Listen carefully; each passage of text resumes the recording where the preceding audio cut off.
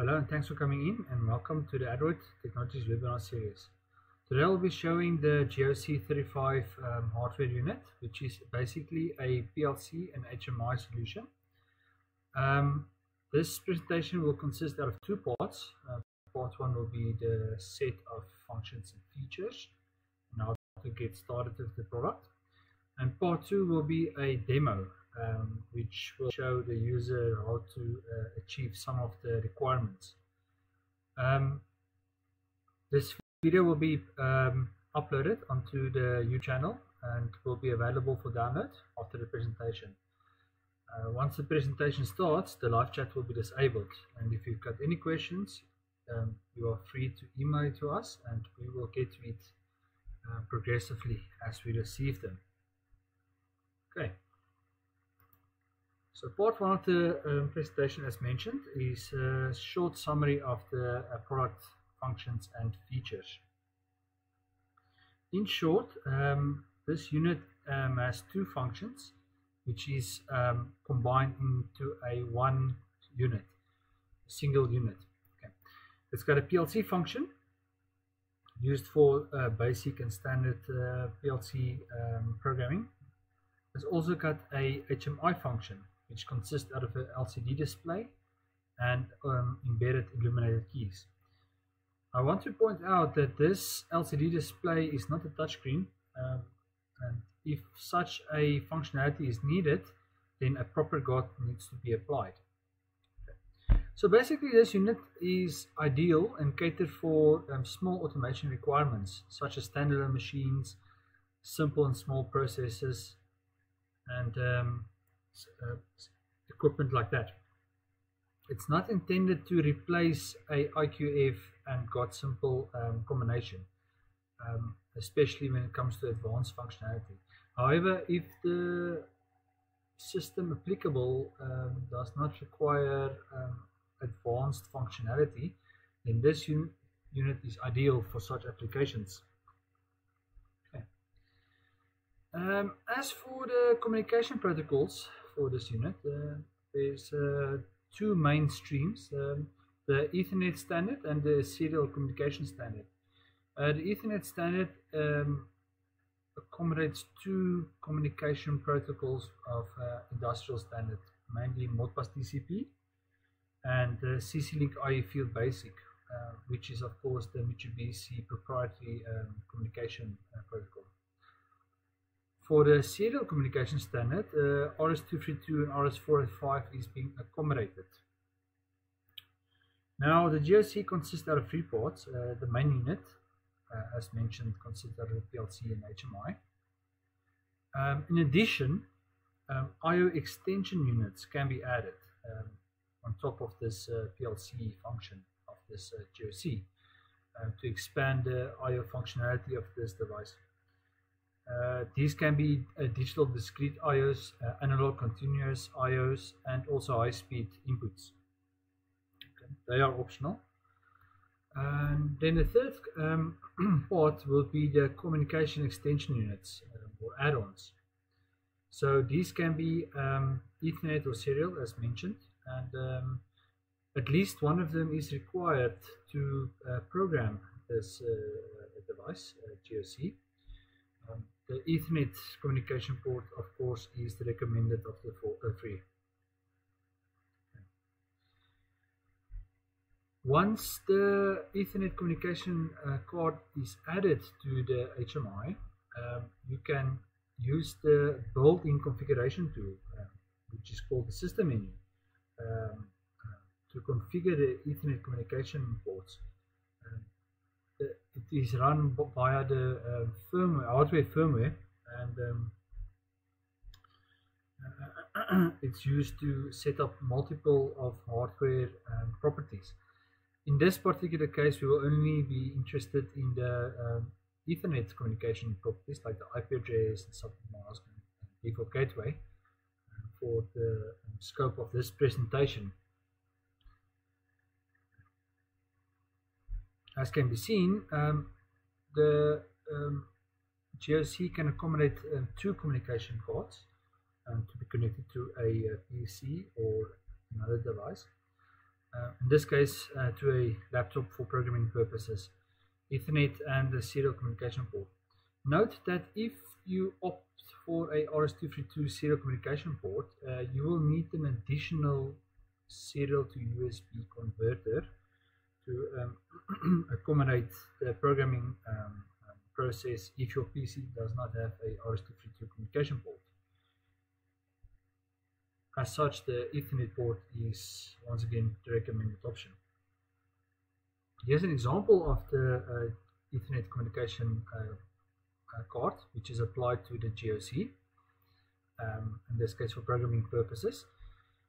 And as you can see, the communication slot on top here is still available and open for a serial communication card to be added.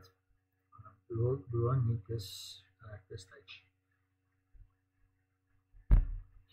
So once you apply this Ethernet communication card, you will need to access its settings via the system menu. So to do that, you have to press the left arrow key. Give it a long press. After a couple of seconds, 3 to 5 seconds, the system menu will open and will allow you to navigate towards the IP setup. It's here where you can set the IP address, subnet mask, and the default gateway. From there, you are ready to go, and next step we will connect to the programming software or engineering software for programming purposes. So this device uses the GOC toolkit, which is part of the Codesys programming platform. It is an ISC supported platform and accommodates all the ISC PLC programming languages such as structured text, instruction lists, function block diagrams, ladder diagrams, and so on. It is an integrated tool since you are able to configure both your HMI program and your PLC program via this tool. So it is a very handy and portable tool, and it's free for download, which can be accessed via our website. Links will be provided, and also it will be available on the Mitsubishi knowledge base from the Adler website. So if we look at the GOC HMI function of this unit, we will see that the HMI part can be found on the front side of the GOC, whilst the PLC part will be found at the back of the GOC. Okay.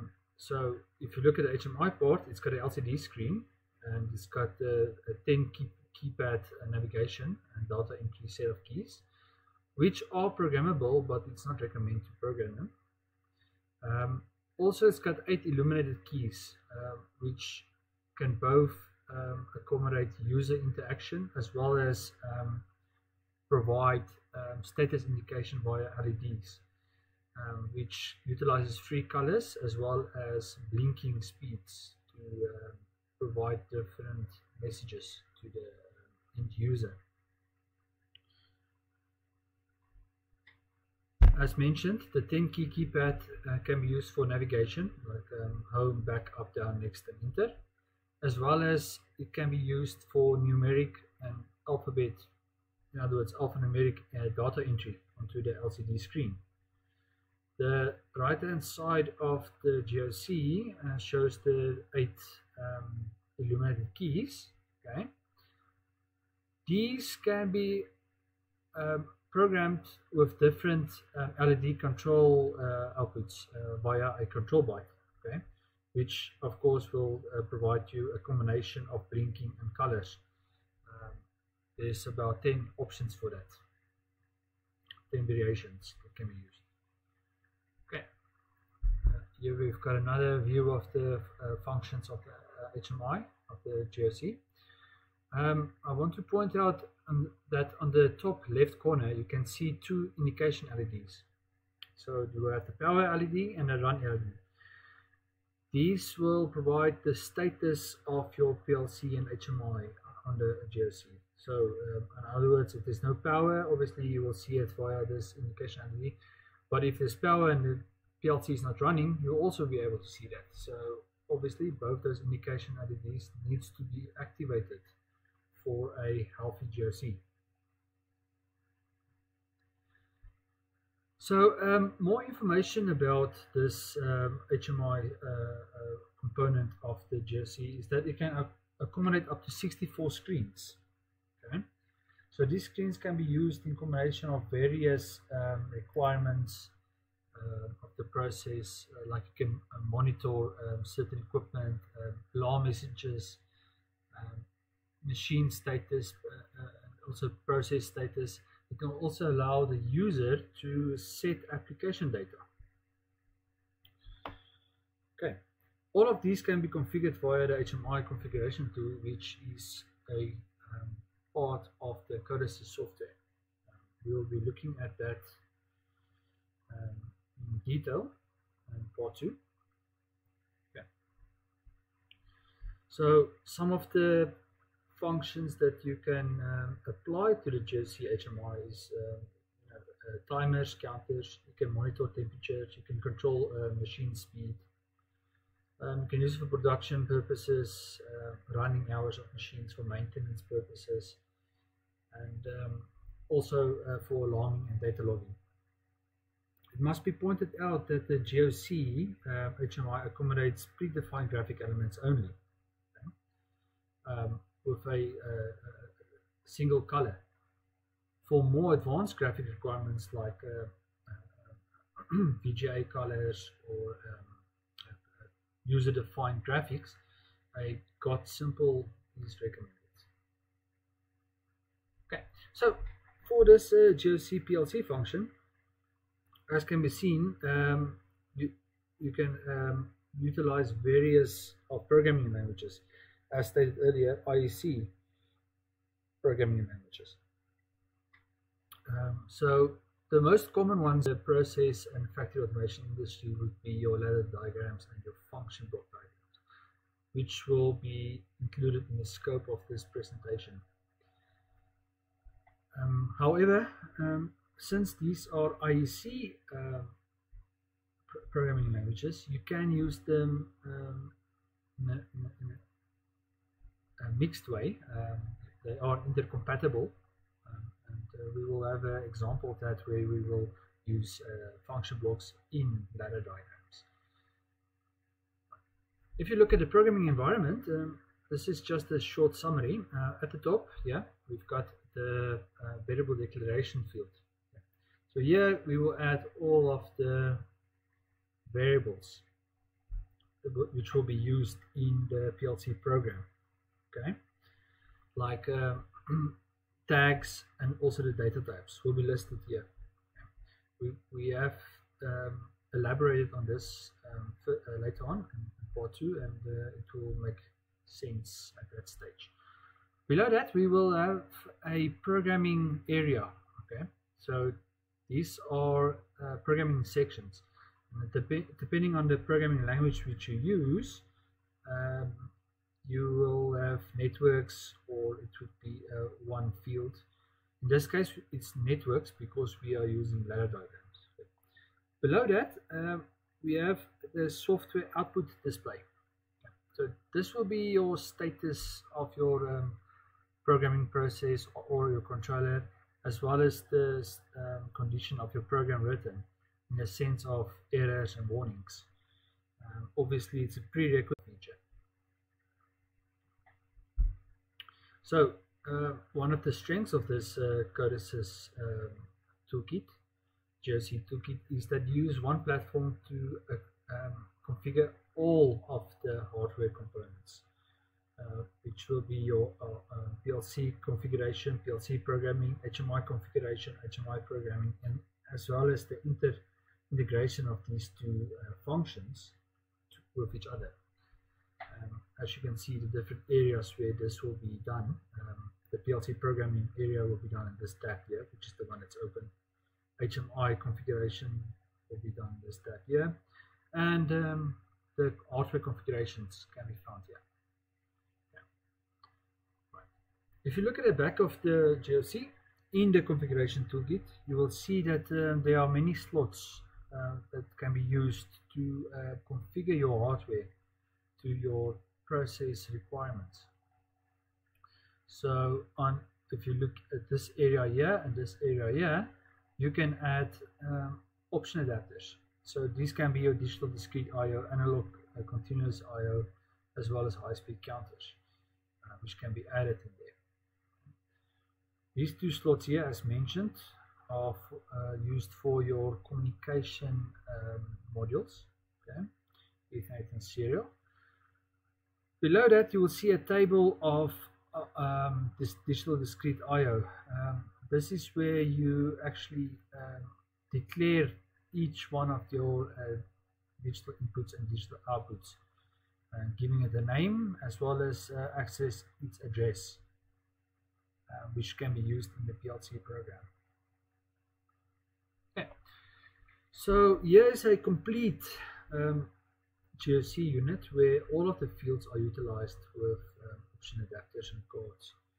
So as you can see here, we've got a 4-channel analog input, 4-channel analog output card, RS422 communication card, RS232 communication card, and then of course you also have the built-in I/O, digital discrete I/O, which is your inputs on the top here, outputs at the bottom here.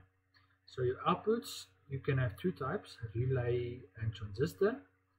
Your inputs also accommodate two configurations, sink and source. In addition, you have your powering socket here. This particular unit powers a 24-volt DC. And on your right hand side, you can see there's a slot for your SD card, which is used for logging or data storage purposes, or memory value storage purposes. So when you open Codices and you start compiling your program, you will find that there are various of functions. The functions that we will be interested in will be pointed out in the next few slides, as these are the minimum requirements to get your GLC program. In this particular case, we see that you need to build your program prior to program your GLC. It's basically a program compile, and your GLC will not be allowed to be programmed if there's any error in your code. That is one of the prerequisites. Okay. Here we see more functions that we'll use in this scope of presentation. First of all, on the top, you've got your login and logout. That's basically connecting to your GLC and disconnecting from the GLC, okay, for monitoring purposes and programming purposes. And below that, we've got your run and stop. That's basically your PLC stop and run mode that can be set there. If the PLC is in run mode, then you can test and simulate your program. If it's stopped, then nothing will happen.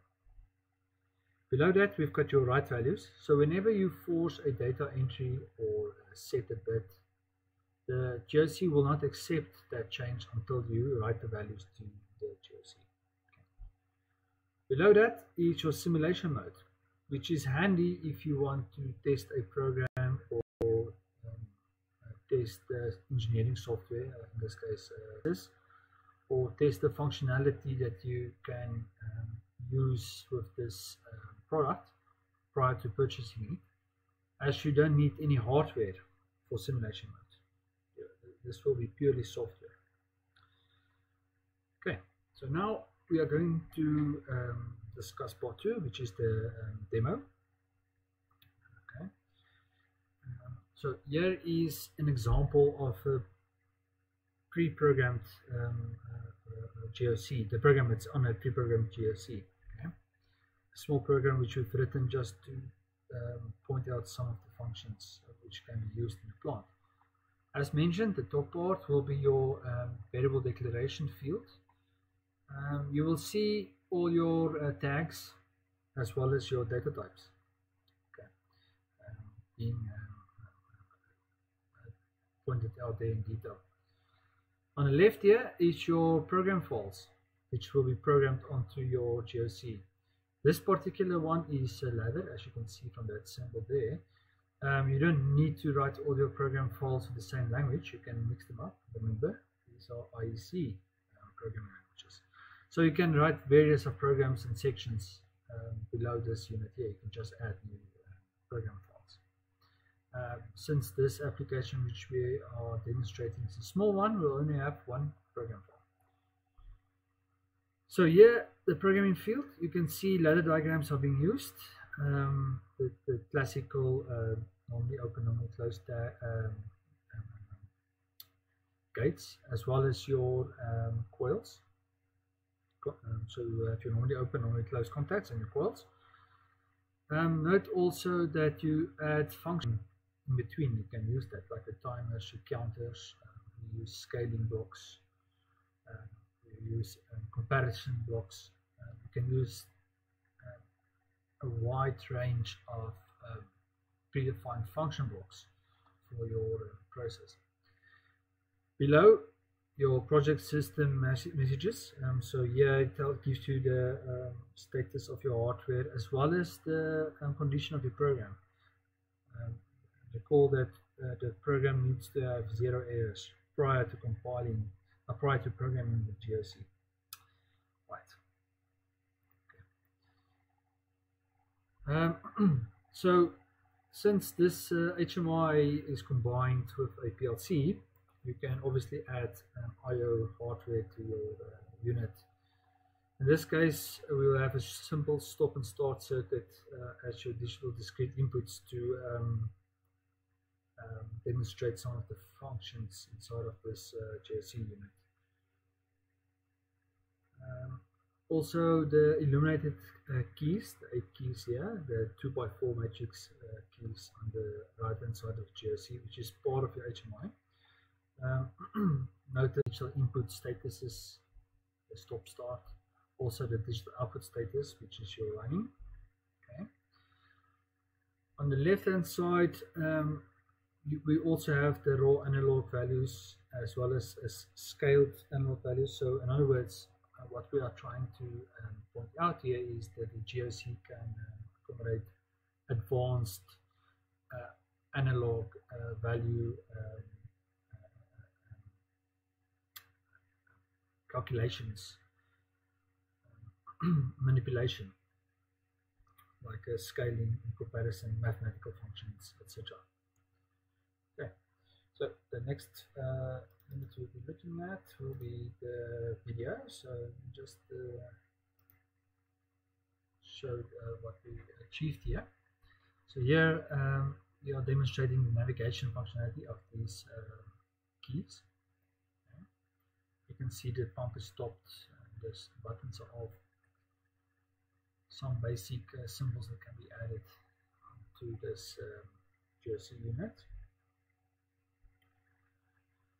So if we activate the physical start switch, the pump will in the simulation activate and start filling the tank with liquid. So here this value is not a percentage value, it's a liter value. So this is we use this configuration to demonstrate the tank level conditions. So here we see the tank level is healthy, green light.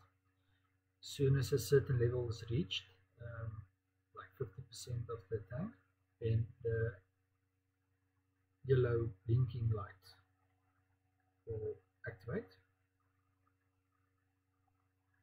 Now, and as soon as the levels are at the undesirable level, like overflowing, in this case, the red indication LED would blink fast. As you can see in the case here.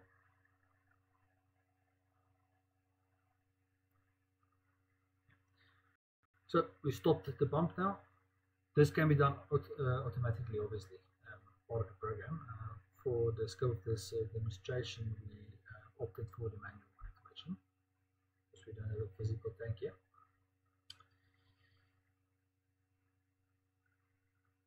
Okay, levels are healthy again, and all the indication LEDs are deactivated. Okay.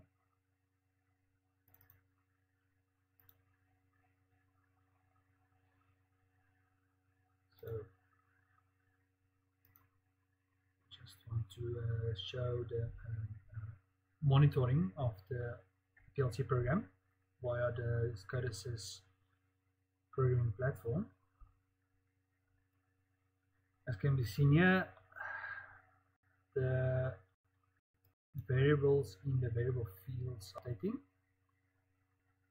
as well as the function box, the values in the function box. You can see it's dynamically updating what's happening currently. So next video, so this is a close-up of the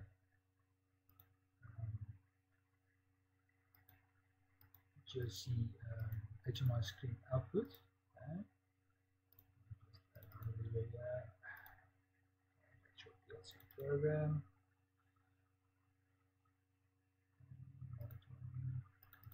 So another advanced feature of this GOC is the simple visualization. So simple visualization is basically a built-in SCADA feature in codices, which allow you to build a simplified SCADA in a platform just for monitoring and testing purposes. The SCADA is very basic. It's not intended for industrial use at all. It's just for monitoring, troubleshooting, and confirming certain operations in your PLC program. But it cannot be used for plant SCADA purposes, especially advanced plant, large applications. As you can see, it's quite dynamic.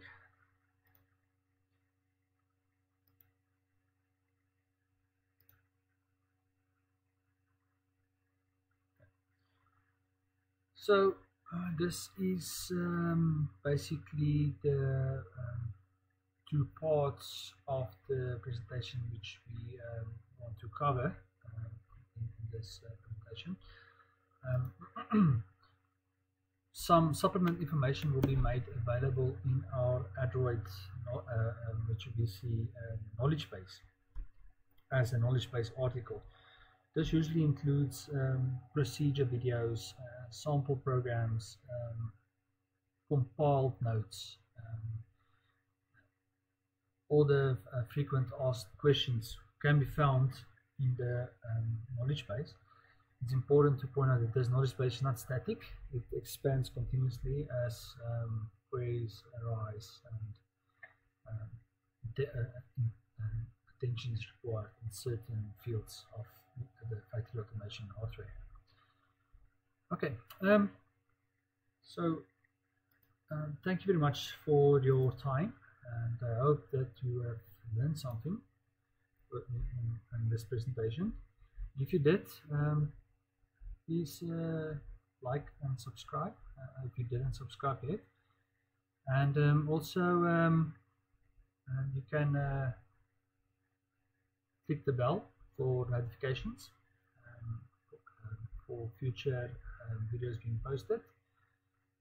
If you've got any questions, please drop us a mail. You will see the mail in the previous slides at the bottom, and we will attend to it as they come in. Thank you very much.